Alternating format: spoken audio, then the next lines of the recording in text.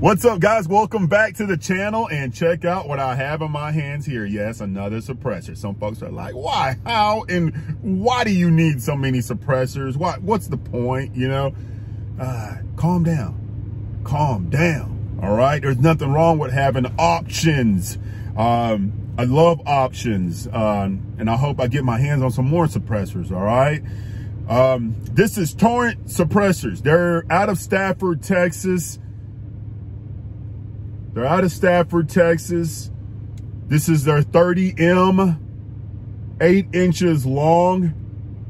On the website, they said it weighed 14 ounces. I weighed it myself, and it weighed 16 ounces. That was the only thing I seen on the website that was a little incorrect.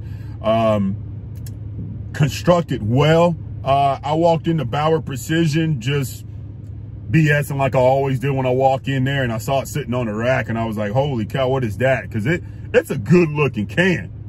That's actually a good looking can. And I was like, what is that? And they're like, hey man, it's that Torrent Suppressor, Texas made. And I'm like, okay. And I'm all about supporting Texas, you know, anything in Texas I do my best to support. And I said, man, I got to get my hands on one of these. And I got the M version because I already have a bunch of long suppressors, and there's really no need for me to have any more big suppressors. I wasn't really interested in the K version. Guys, just from my experience shooting multiple suppressors, I've noticed the shorter I go, the louder it gets, all right? And usually right around this length and a little bit longer, the cans start to sound a lot better. So I'm sticking with the long ones, man. I don't care what people say. Yeah, the extra length sucks. Sometimes they're heavier, but they do sound better, especially on certain platforms, all right? So I always get different feedback from different platforms, you know? The first time I ran this suppressor, I ran it on my 12.5-inch 308. And I'm gonna tell you right now, it wasn't fair to the can. 12.5-inch 308 is extremely hard to suppress. It just doesn't sound good. And then I bumped it over to the MK107, my 7.62x39 Diablo, and it did not sound good over there as well. And I was like, you know what? Let's just get over to the 16s and see what happens. Well, I ended up putting it on my 18-inch 308, and guys, it almost felt like I was shooting a bolt gun, to be honest with you. It sounded that good. Short rigs, I don't even know how to explain it. I guess it just depends on the caliber or your load. I don't know what it is, but some of them just don't sound good suppressed. I do love the compact size. I go back and forth. But when it comes to the 16s and the 18 suppressed, oh, they just sound so damn good. And this suppressor really shined on my 18-inch 308. And I haven't tried it on my 16-inch 308 yet. I will soon, but right now I'm running on my 18, and it's probably going to stay there. You guys are going to hear the feedback here later on in the video. All right, before we get any deeper into this, Greg Abbott, I don't know why the hell he said this. A lot of you guys are familiar with this, but he said that if there is a suppressor that is 100% made in Texas, you don't have to worry about a tax stamp. And that stirred up a lot of shit, because a lot of people start running into these gun shops wanting to buy Texas-made suppressors and thinking that they can just walk out, and that's not true. And if you did, eventually those black Tahoes are going to roll up to your house, they're going to knock on your door, and they're going to be asking for the suppressor and the paperwork. You still got to follow the rules, man, and unfortunately that's just the way it is, you know. So you still got to get your tax stamps on these. They're out of Stafford, Texas, which I thought was really cool. I grew up in the Missouri City area, and then later on we moved over to the Cypress Fairbanks area in Houston. So I really had to get my hands on one of these just to support the company based back home, you know. It's a good can. Again, 16 ounces, a little heavy compared to some other cans that I have, but the weight is worth what I experienced in the field. Let's talk about that. So I know a lot of people like to go off of decibel readings, and there's nothing wrong with that. I don't have a decibel reader, and I don't have any info on decibels with the Torrent suppressor, but one of the good things I can do to get good feedback is shooting around my friends. And when you're out in the field, you know, let's just say you have a can, they swear up and down it's 100 and we'll just throw a crazy number out there, all right? Random number, 120 decibels. My buddy has a can that's 128 decibels. I'm gonna tell you guys right now, with your ear, your raw ear, no ear pro or anything like that, it's gonna be extremely difficult to be able to hear the difference. So I don't like to go off of decibels, all right? And I know that means a lot to everybody, and more power to you. There's nothing wrong with that. But one of the best things I can do to get feedback on a good suppressor is shoot around my friends and hear what they have to say. And sometimes they're like, man, damn, that thing is loud. And then other times they're like, that thing sounds good. And just recently I went hunting with some buddies, and I was shooting the Torrent Suppressor on my 18-inch 308, and I had nothing but good compliments. They were like, man, that thing sounds really good. And it ran good. I had zero issues, and I can't say I didn't have zero issues. The gun was under gas, but it still operated until the moment I needed it the most. And she short-stroked and didn't go into full battery, and caused a little bit of a headache there in the field in the dark. It just sucked.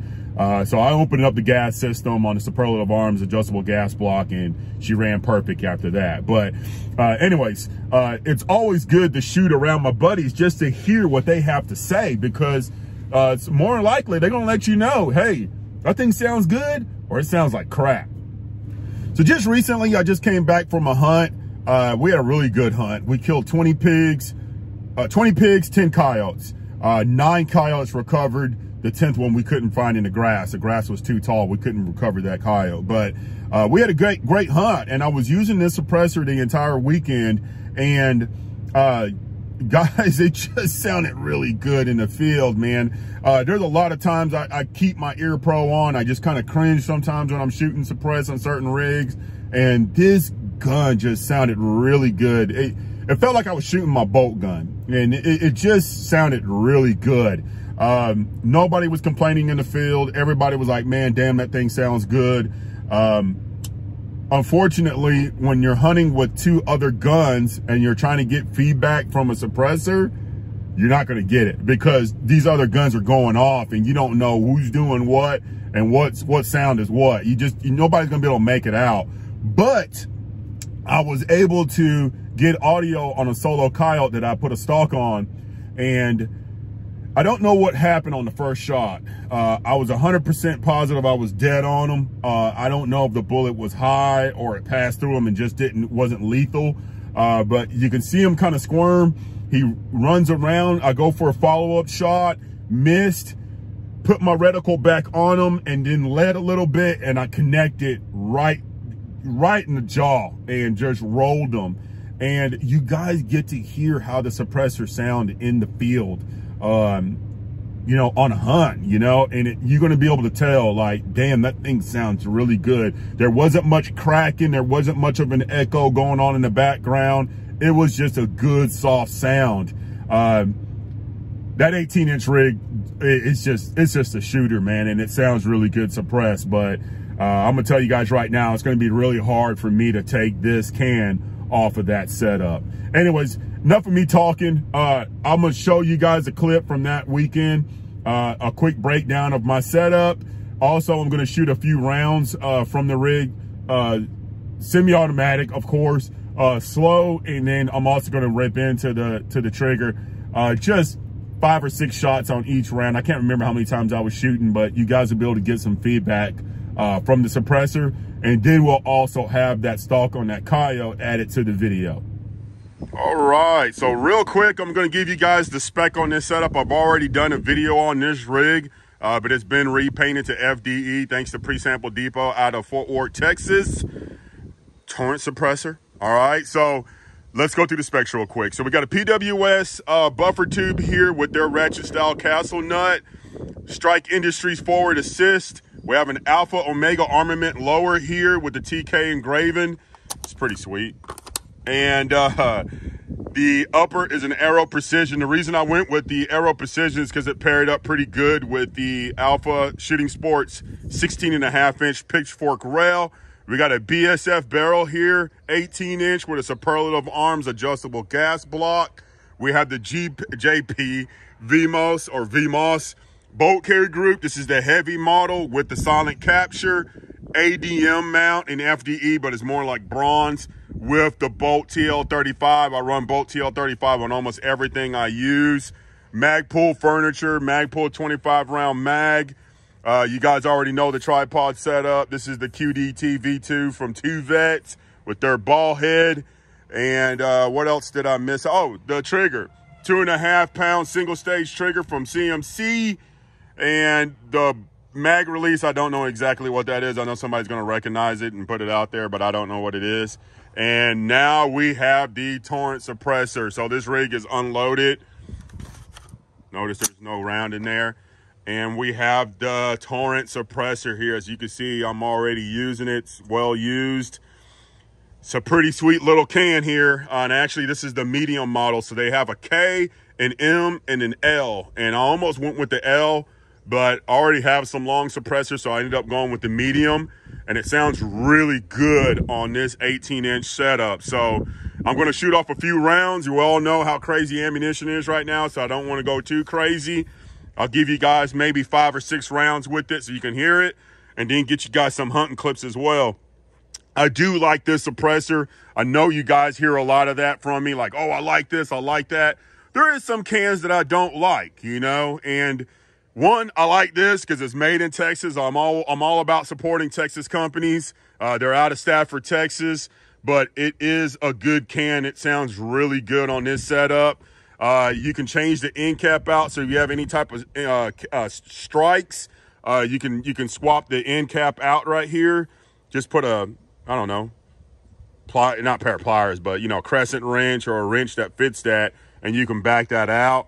You can also interchange the end cap at the back, and you can use whatever QD mount, and it's interchangeable with a lot of other stuff. It works with the dead air stuff, the Plan B. You could run different stuff, but it's a cool looking can. And again, it's not all about the looks, it's about the sound, and it sounds really good with this setup. So I'll give you guys a few shots with it, and then we'll get to some hunting clips.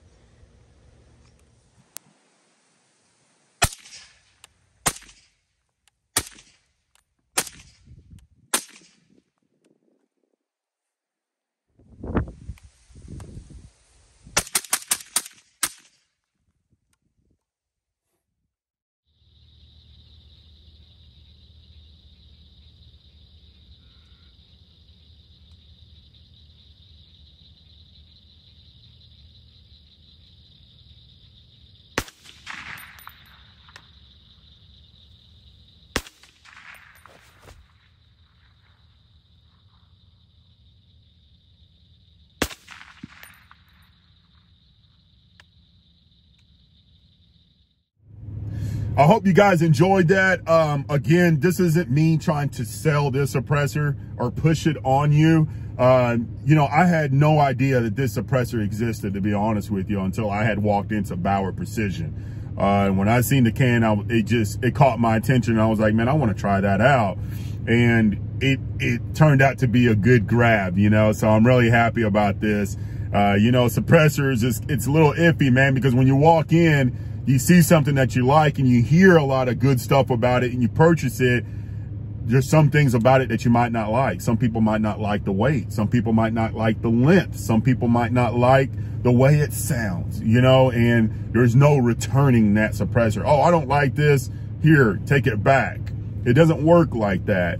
And that's why I try to do as many of these videos as much as possible, just to kind of give you guys a little bit of feedback, and you can go off of that. There's a lot of information online, a lot more info that you want as far as description and everything like that. I know a lot of people like shorter cans, and I'm not against it. More power to you. I'm all about the mid-length and the longer cans. Again, just from my experience in the field, I've noticed that the medium length and the longer cans just sound better. But it is what it is, you know, to each his own. I'm extremely happy with this one, and it's not going anywhere, and it might stay on that 308 just because I'm happy with that setup, and I'm happy with the way this thing is performing. It wasn't causing the gun to be heavily overgassed. I forgot exactly how this thing operates on the inside. But obviously it is flowing pretty well, so I'm not too worried about that. The next one could be the L. I really want to try an L, and I also want to try that damn 5.56 end cap.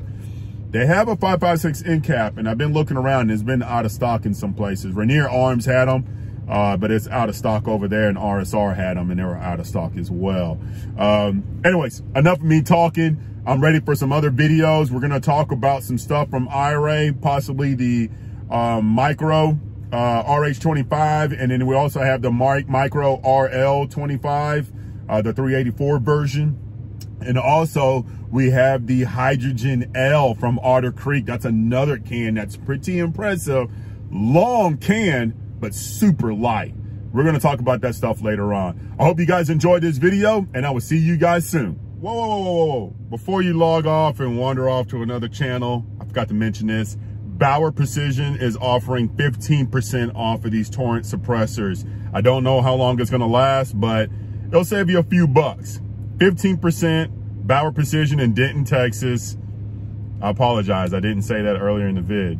Again, I'll see you guys in the next video.